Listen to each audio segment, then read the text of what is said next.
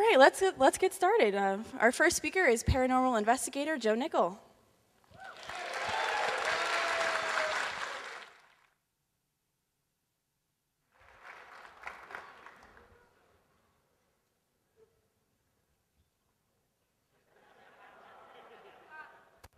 Oh, maybe it does work.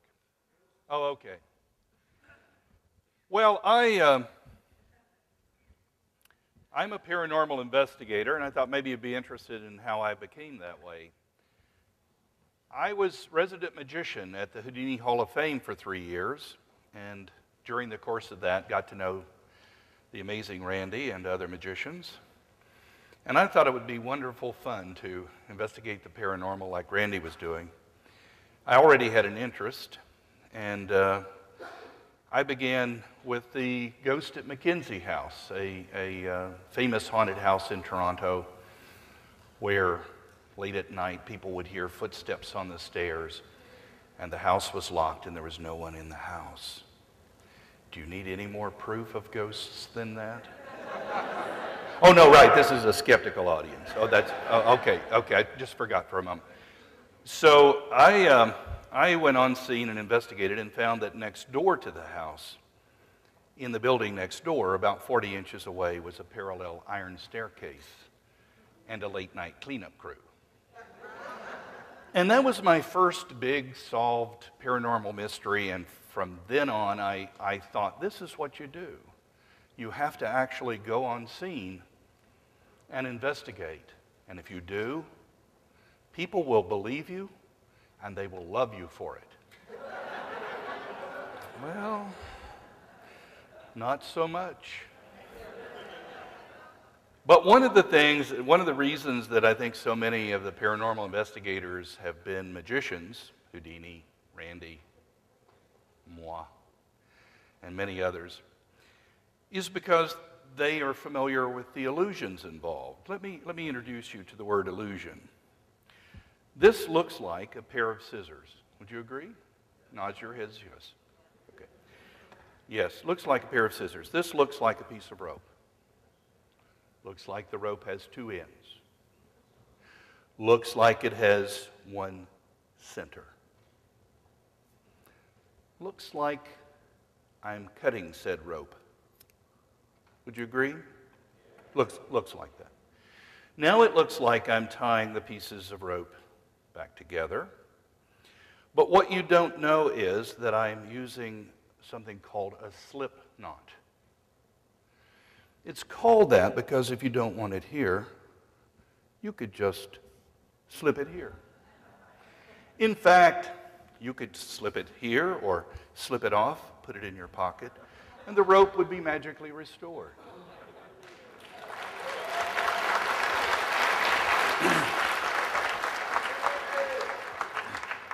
Okay, so that's an illusion. And there's no extra charge for that, for the show. No extra charge. However, as you may know, most people's talks are thinly disguised commercials for the books they've written. This talk will be no exception. And after my talk, by the strangest paranormal coincidence, copies of a couple of my books have appeared outside, and I will be available. Well, enough said about that. Not too much, but enough, perhaps, said. But I want to talk again about illusion before I start my particular little show, because much of the paranormal involves, not as some debunking skeptics think, rather stupid people who are liars and just stupid yokels and so forth, but actually perfectly sane and sober and sincere and intelligent people who have seen something unusual. And these unusual things often happen to skeptics as well.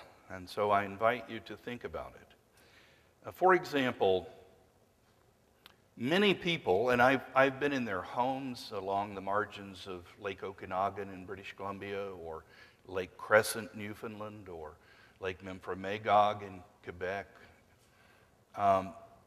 many people have seen a long-necked, multi-humped, undulating creature, 30, 40, 50 or more feet long.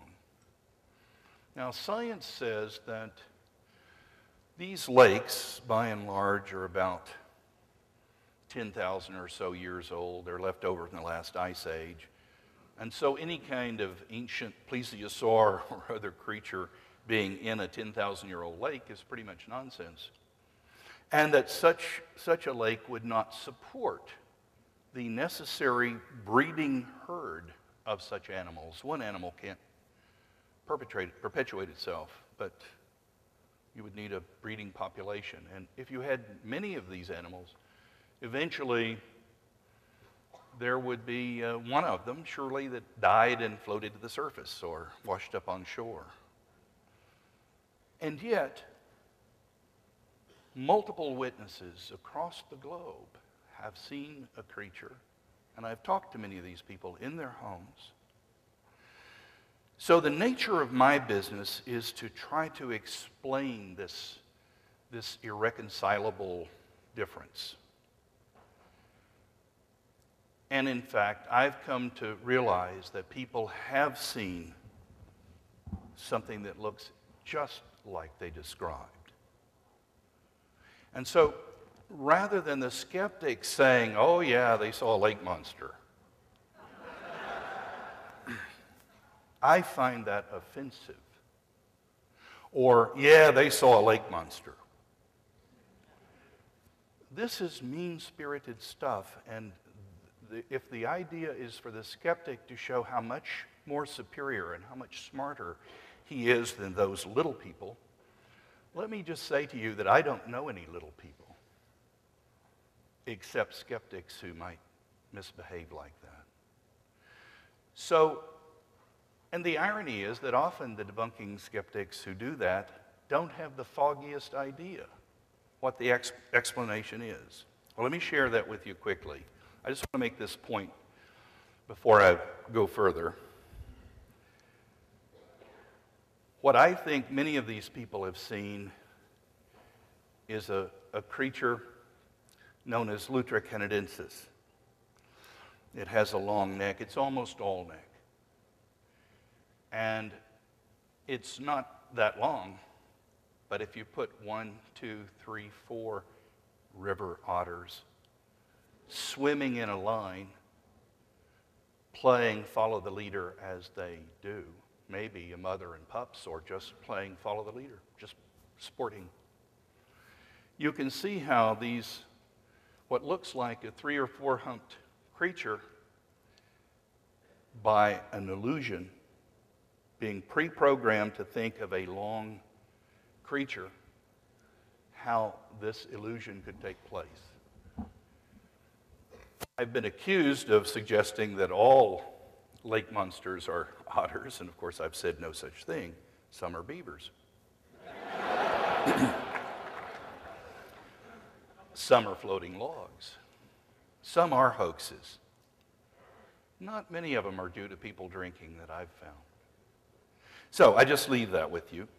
I want to talk now, I hope this is working.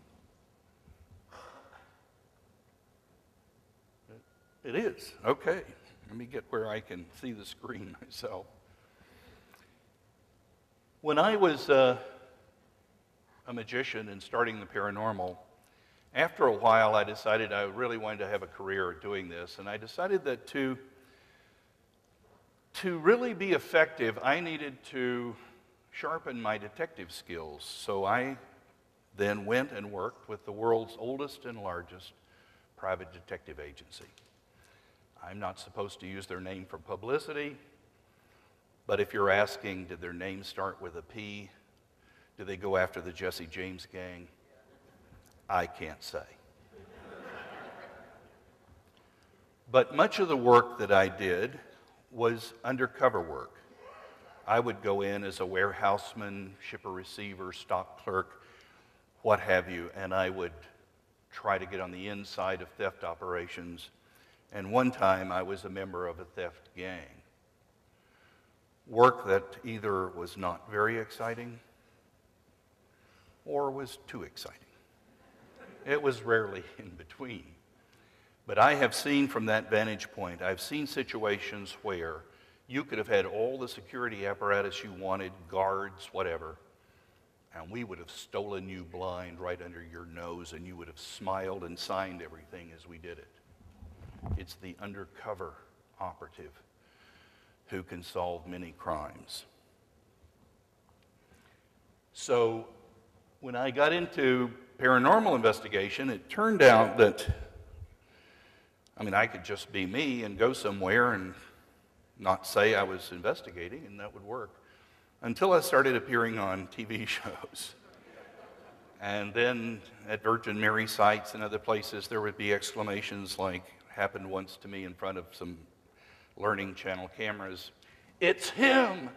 And it's pretty scary when there are thousands of people there that might go after you. So I started using undercover techniques.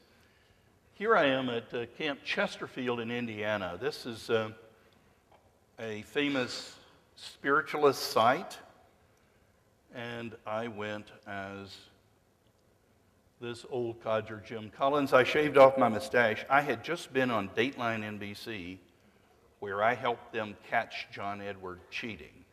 If any of you ever saw that episode. Yes, that's right. Right. If you read, don't buy the book. It's okay if you borrow a copy, read it in the bookstore, steal a copy. I don't care. But no, I didn't say that. But if you turn towards the back of the book, you'll see where John Edward talks about how Dateline NBC and Psychop and Joe Nickell had their gotcha moment with him. And I think that's right, John. We got you. We got you cheating. That's right. I don't know why he put it in his book, but maybe he's not as bright as some people think. Well, so this had just happened, and he was, Mr. Big at Camp Chesterfield. So I thought these people might have seen me. So I shaved my mustache and put on this outrageous garb and limped painfully into Camp Chesterfield and told anyone who would listen about the death of my mother and how guilt-ridden and grief-stricken I was, and yada, yada, yada.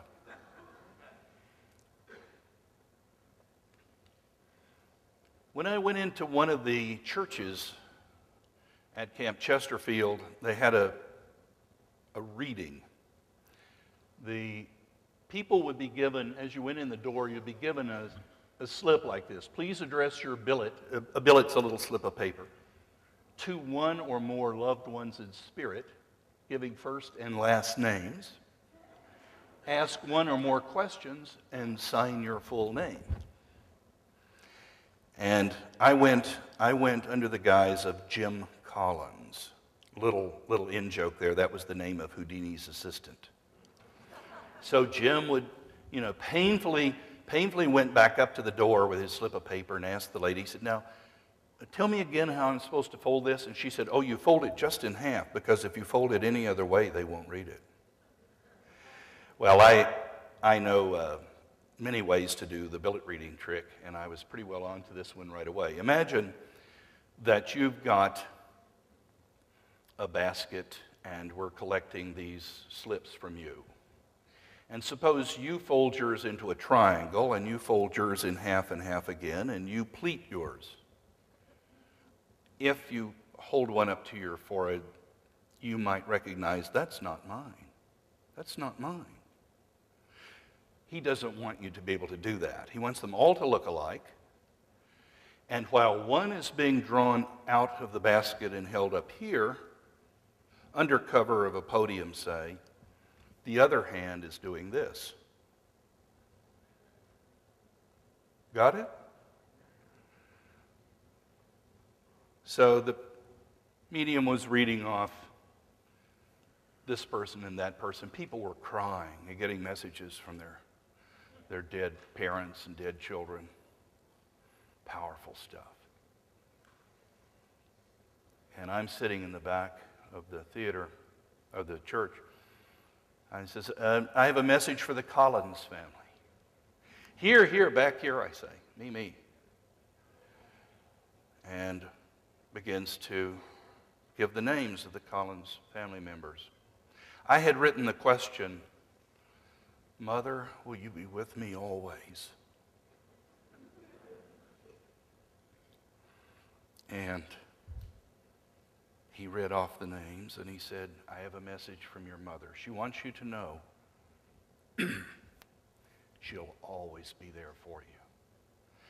It was very moving. I was nearly on the verge of tears. And then I remembered that at that time my mother was still alive and wasn't named Mrs. Collins. And I felt so much better because I had caught another trickster. And my expose in Skeptical Inquirer magazine resulted in about 3 mediums being ousted from the grounds of Camp Chesterfield, for which I am particularly proud.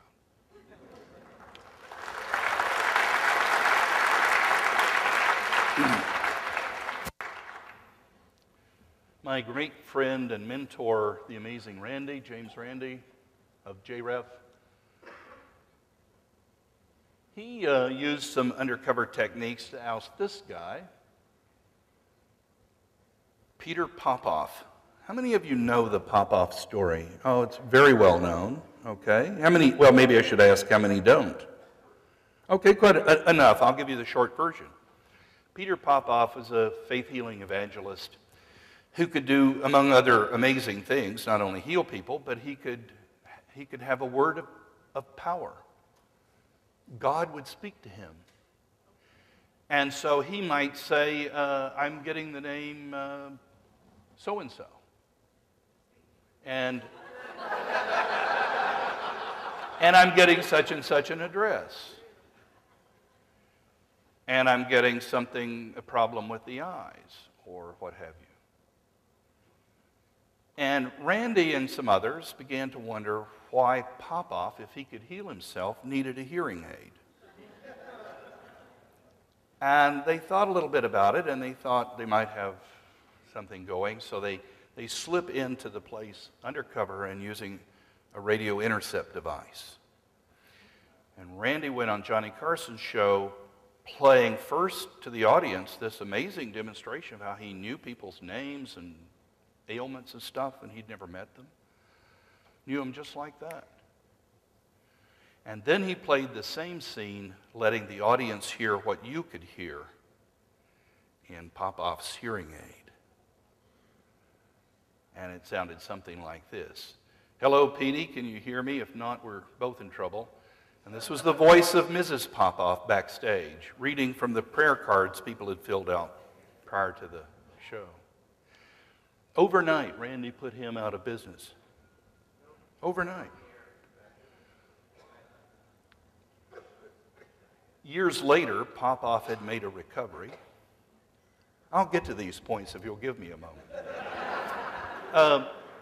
Popoff made a recovery, and I decided to go and check him out. And I can tell you that he healed me of a back injury, which I didn't have, and some other ailments that I didn't have, but I've felt good ever since. And he was not doing the famous trick anymore, so Randy stopped him from that. This is John of God. Do you know him? The Brazilian healer.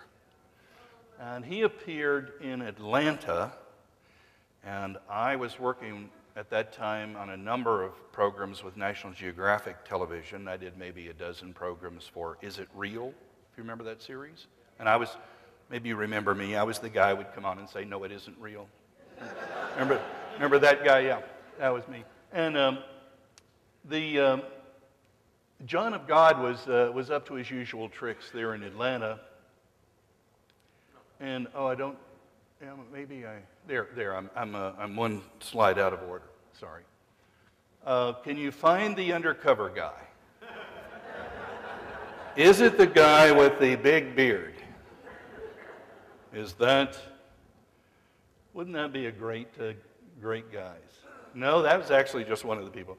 This is me there in the ugly glasses, and there I am with the cane again. The cane's great if you're going to look pitiful. And John of God would be psychically told by the spirits what people's conditions were and so forth.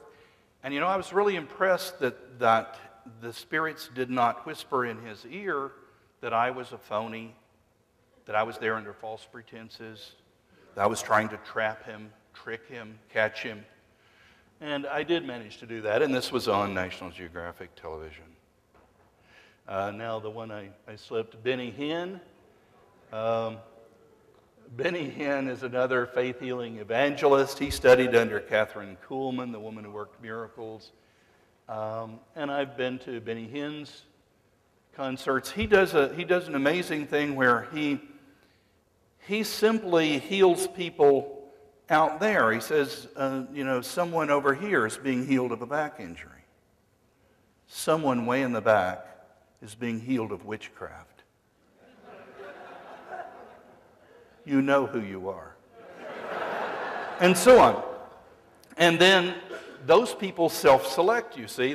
He invites them up on stage, not to be healed. You see, they've already healed. And then he has them go under the power, which is just suggestion. You touch them and they fall down. It's method acting. People know what they're supposed to do, and they do it. Well, this is Phil Jordan. Phil Jordan is a psychic detective and a psychic. You've maybe seen him on TV a few times. He's an incredible guy who can talk to the dead and get clairvoyant visions and so forth.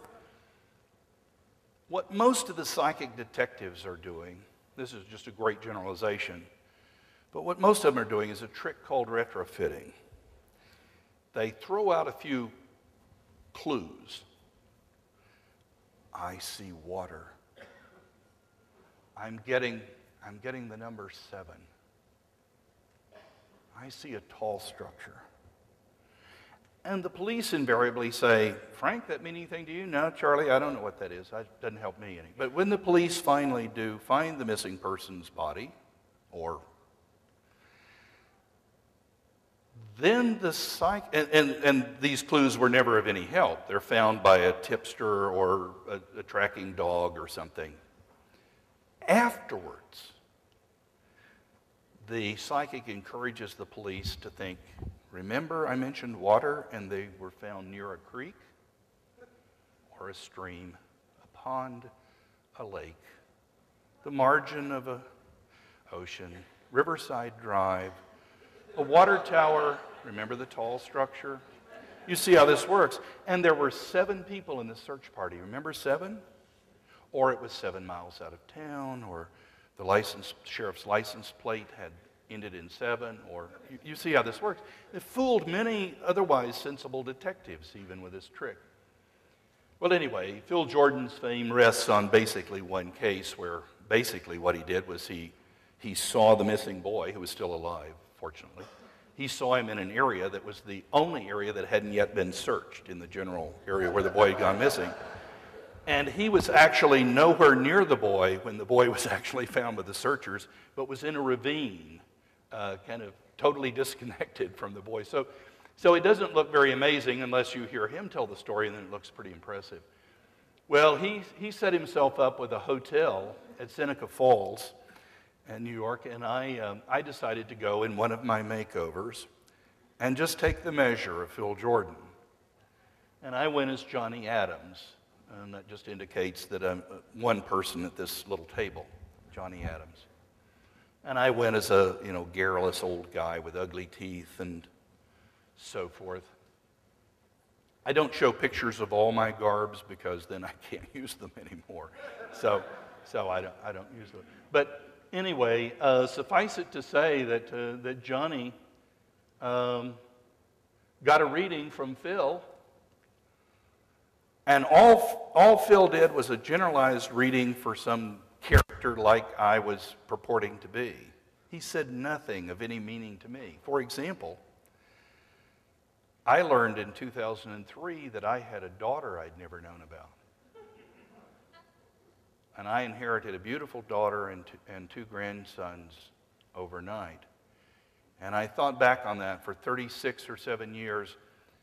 No fortune teller, no medium, no psychic, no tarot card reader, no astrologer. And I've been, believe me when I tell you, I've been to many of these people.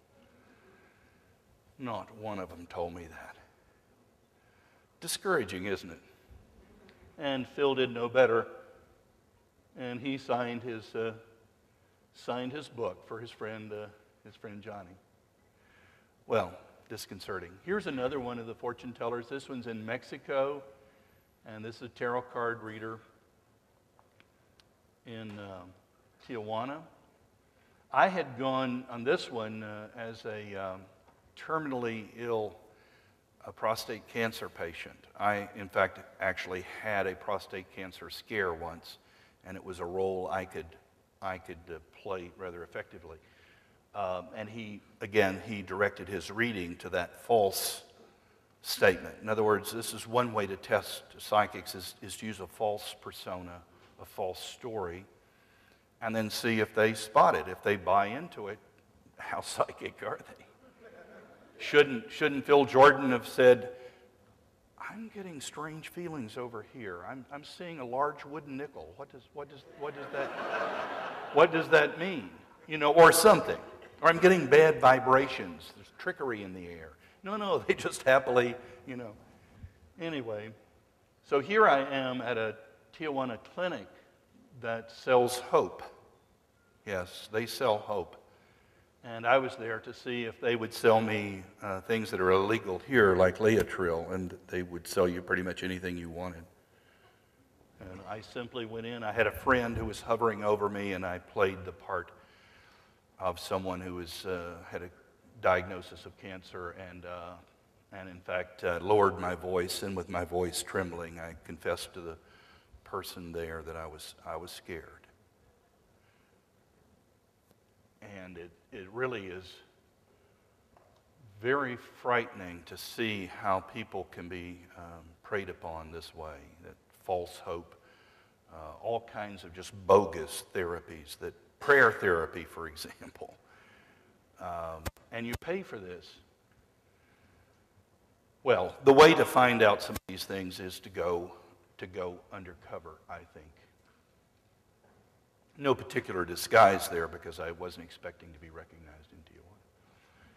Here is a stigmatist, Lillian Bernis, and I showed up at one of her bleedings, and I shook her bloody hand. And as we stood in line to meet her and talk to her, she was hugging the lady in front of me. So she was presenting her hands, you see, pretty much right under my nose. I almost pulled out my magnifying glass. But I didn't. But I got a really good look at her wounds, and as far as I'm concerned, they were self-inflicted. And they were only on the backs of her hands, not the palms, only on the tops of her feet, not the soles, and just a little nick or two around the forehead. And the blood dried up. In other words, she was already bleeding when she walked out in front of the crowd. There was nothing mysterious. Wouldn't it have been amazing to see her unblemished and right before, like me, right while I'm talking to you, if you saw a wound open and blood come out? Wouldn't that be impressive? Oh, you'd think I was doing a magic trick, but you'd be impressed, wouldn't you? Right? No, I'm not going to do it. Am I? But anyway. And here I am. I appear to be worshipfully venerating the holy blood of Christ at Bruges, Belgium. But take a closer look. Am I really venerating the vial of holy blood? Or just getting a good look? That's right. This is for my book, the Relics of the Christ.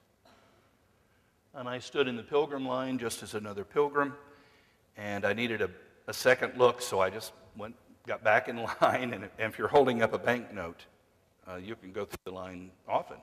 And just wave some money. Money well spent. I could see from the look of the blood that it was waxy, that it was still bright red. It was, in other words, looked everything unlike real blood. And now I want to take you to Patricia Bartlett's place at the Lilydale Spiritualist Center. It's like, I'm just checking my time, Lilydale is like Camp Chesterfield. It's a place where the spiritualists have little cottages. It's a really scenic place in upstate New York. I go there often. The mediums usually turn away from me angrily. Some of the other people, though, will come up and hug me. I had a very good friend there, Joyce LaJudas, in the museum. And I had special museum privileges. I could go and take the rare Davenport Boys scrapbook and open it up, take it out of the display case and study it. They wouldn't let the mediums touch it, but I could do that. Because she felt that I was an open-minded skeptic, and she was an open-minded believer, and we were very good friends, and I miss her very much. She's dead now. But her successor said to me, he said, I want you to know that you still have museum privileges here, because he said, I know that's what Joyce would have wanted. He said, I know you don't believe she's still with us,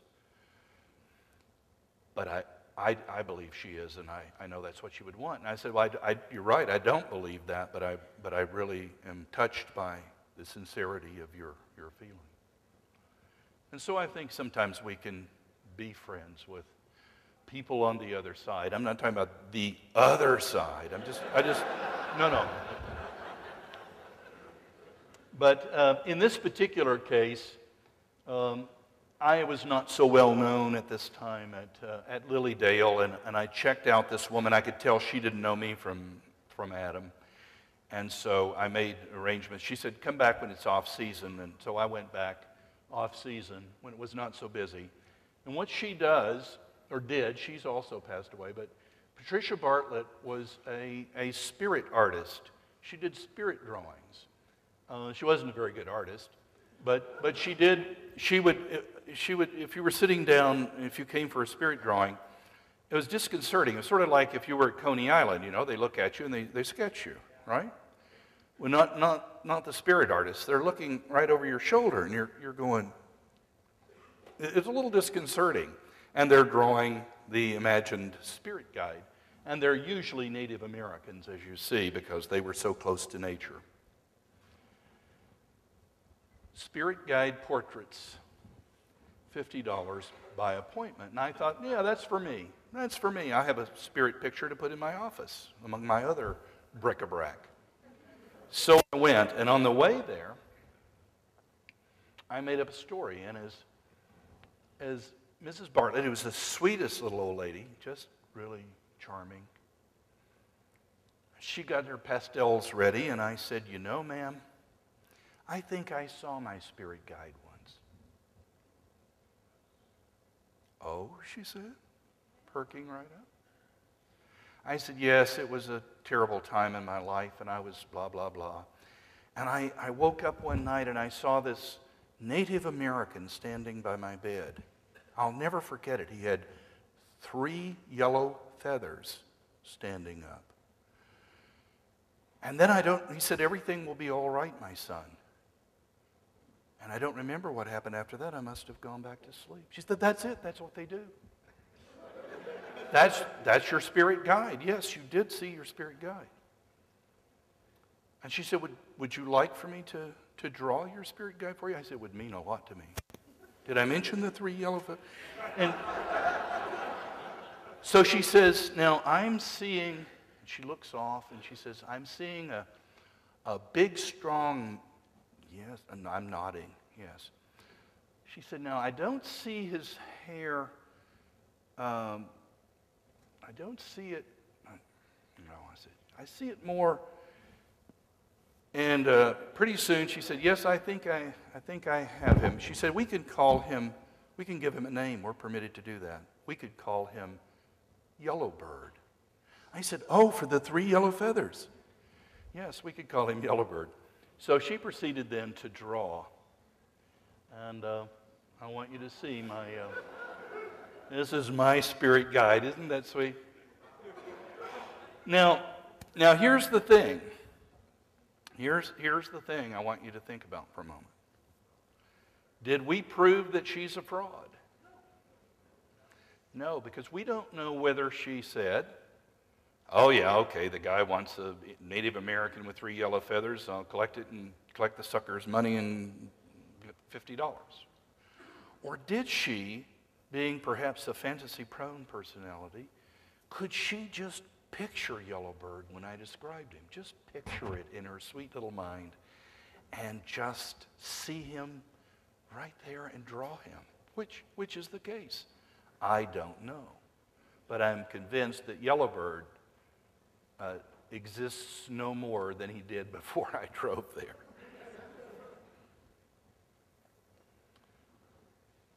Finally, I just want to mention a couple of things from recent endeavors. I think my time is about running out. Is that right? Am I doing just fine? Don't wake her up. No, she's really doing well. I got a call a few years ago from a Hollywood scriptwriter, and he wanted to interview me, and we had some conversations, and they were doing some kind of movie, had an idea, and eventually we began to be getting requests for copies of the magazine and some things from Skeptical Inquirer, and so our executive director, Barry Carr, said, he emailed him, what are you doing? And he said, oh, we're making a movie with Hilary Swank. And Barry said, well, they told a little about the movie. It's about a miracle detective, a skeptic. Barry said, well, you ought to get Joe Nickell's book, Looking for a Miracle. Did I mention that's on sale out there? I may have neglected to mention that. And so they said, oh, yes, we have several copies. Hilary is reading it right now. So eventually, Warner Brothers had me down on the set. I got to meet Hilary. I got to watch a little bit of the filming. And it was awful. It was just really awful. But Hilary Swank is just something else. She is really, she's just as good as we all thought she was in a very, very bad movie. But she's playing a character based on my work. I just wanted to just show you just for a moment.